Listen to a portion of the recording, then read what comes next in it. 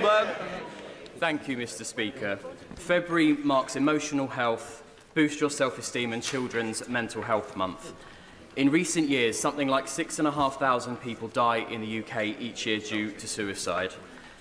And in 2021, I was nearly one of them. Luckily, my attempt failed. I was found by family members quickly. I received amazing care at St Helier and Springfield hospitals, didn't do any permanent damage, and was well looked after by the NHS in the months that followed. And I want to take this chance to say thank you to everyone who saved me, and sorry to my family and loved ones who I put through such an awful ordeal. In that moment, I felt alone and scared and like there was no way out, and that the world would be better off without me in it. But I don't recognise that man anymore. I know that nothing is ever really worth that. Help really is out there, and I'm pretty awesome.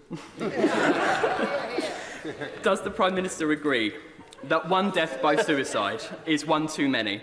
And will he send a message from the dispatch box today that whatever you're going through, you are not alone, that help is out there, and better days lie ahead? Yeah.